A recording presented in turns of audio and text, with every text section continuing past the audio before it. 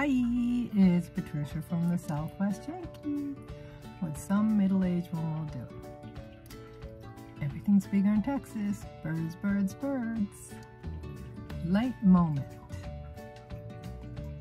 So the man named the livestock, the birds of the air, and the wild animals. Genesis 2:20.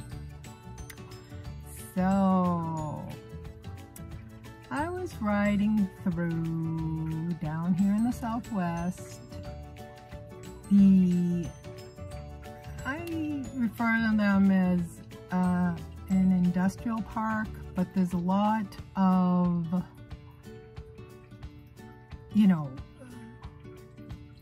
food industry going on there. Like there's an avocado plant, there's a grain silo. This is the one we're going to focus on. So the grain silo is, we're going to talk about Massachusetts and New York's enemy. Okay, so it is the size of like a block of buildings in New York City. This thing is huge.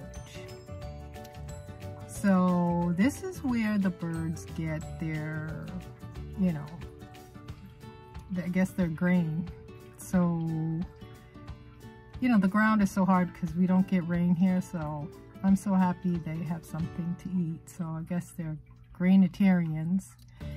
And so I went by, there's gonna be pictures, a couple pictures, because I have a view from the ones at 8 and they're perching on the telephone lines, because where I am, there's not a lot of trees, probably because it's more city-like. Like if you get further out, you can catch some trees and a lot of, my favorite vultures.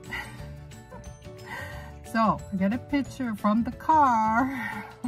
My sons did the photos. From the ground of how many birds are there. So of course I don't want the, the coast, the Northeast to be left out. So I have pictures of birds being fed off the back of a boat. Seagulls. Because as I told you in the past videos of, if you have food and you're in the right place with seagulls, watch out. So I don't want to hold back this photo montage here. So we will move on to another video. So remember to subscribe. Bye.